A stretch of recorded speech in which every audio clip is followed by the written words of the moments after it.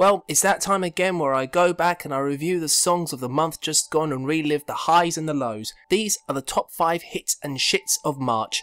Starting off with the shits, at number 5, Reconnected, 1 in a Million. I didn't know this at first, but Reconnected were auditionees and finalists in the 4th series of Britain's Got Talent, originally known as Connected. Immediately, a flood of memories came rushing back of a bunch of very mediocre kid singers who bombed every live performance they did. With this song, it just feels like they're trying to be a knockoff of The Wanted and One Direction combined. Everything about this song is so bland and mediocre that it's absent of anything that could make this song good. Number 4. Pitbull featuring Christina Aguilera, Feel This Moment. Wanna guess what this song is about? If your answer is Pitbull boasting about how awesome he is, how rich he is, and partying and throwing out random Spanish, congratulations, you've just listed the topic for every song Pitbull has ever done and ever will do, because he's an unoriginal, talentless piece of shit. As for Aguilera, well, I guess you've got to try and make yourself relevant again somehow, right? Plus, Pitbull is nowhere near worthy of sampling a-ha's Take Me On. Now, there's a song that I should have listened to rather than this crap. Number 3, Wiley featuring Chip,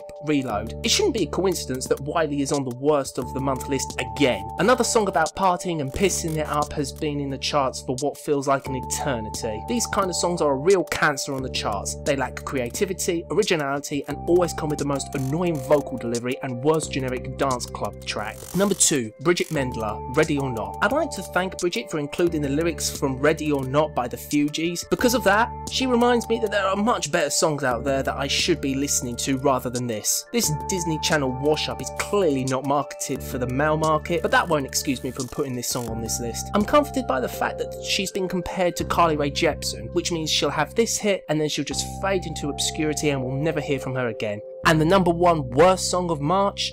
Paramore, Now. Billboard.com described Hayley Williams' vocal on this track as a tone of defiant survival that would make the late Gloria Gaynor proud. Really? And the fact that not a single line of this song rhymes detracts away from the fact that this song sucks? A defiant tone does not make a great song. The rhythm is annoying, the instrumentation doesn't feel like it has any control, and Williams' vocals are just so insufferable. Well, those are the shits, now onto the hits. At number 5, the 1975, Chocolate. If there's a song out there that makes smoking weed and carrying guns sound more fun than Chocolate by the 1975 do, I'd like to hear it. Indie/alternative rock seems to be constantly popping out of the woodwork, and the 1975 are a group that I really would like to see succeed. This song is a big ball of fun, highly addictive, great instrumentation, and has very few rhymes. Yes, I like a song where it struggles to make words rhyme. I'm a hypocrite, and it's only going to get worse from here on in. Number 4, Stereophonics, Indian Summer. I've already done a review of this song, and that can be found in the description box, so check that out to hear my opinion of the song. Number 3, K-Coke featuring Rita Ora, Lay Down Your Weapons. Hey look people, a song that has an anti-gun message to it that spends 2 weeks in the charts.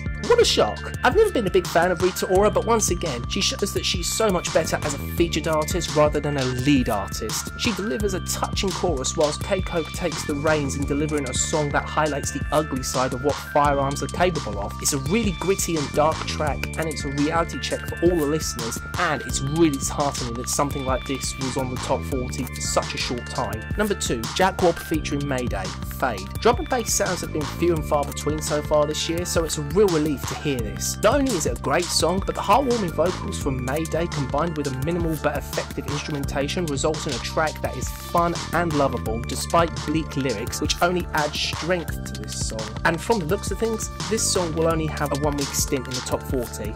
Ain't that always the way though? And the number 1 best song of March is Charlie Brown, On My Way. This song was probably the biggest surprise for me. A classic case of never judging a book by its cover. Charlie Brown on the surface looks like another Plan B ripoff, but On My Way is a beautiful, soulful little number that is very well written, brilliantly performed track that has good rhymes, very inspirational at times, and has a great instrumentation to boot. Definitely an artist to look out for in 2013.